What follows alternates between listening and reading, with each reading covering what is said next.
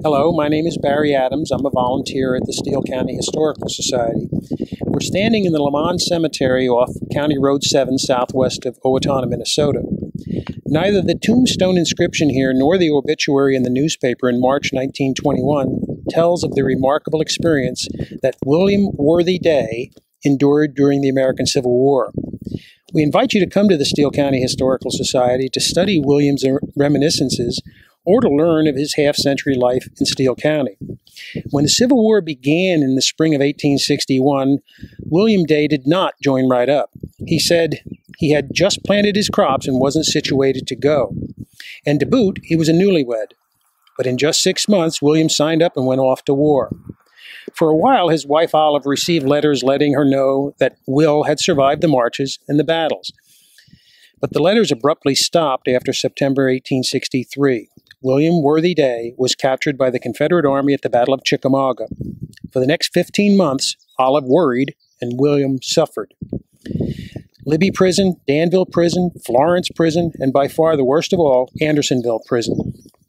Come to the Historical Society and we'll be happy to go over all of his 200 pages of reminiscences, experience by experience. About Andersonville, he said, "I was so diseased with scurvy that my limbs were so contracted that I was obliged to walk on my tiptoes with the aid of a long cane held in both hands. My limbs were swollen and purple in color, my gums were swollen and purple, and my teeth were loose." Will summed it all up in a letter he wrote to Olive the day he was released. He said, "I shall not tell you anything about my suffering while a prisoner until I can talk it to you. I feel very weak and am emaciated, and have not strength enough to chop wood enough to build a fire. So much for scurvy and diarrhea. My pen is too poor, and I cannot collect my thoughts sufficiently." William survived it all, and after the war, he and Olive raised Belinda and William Jr.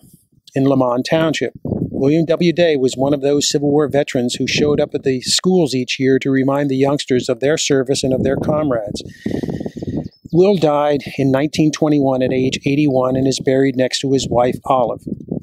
Come to the Steele County Historical Society to learn more about William W. Day and about the other 700 Civil War soldiers.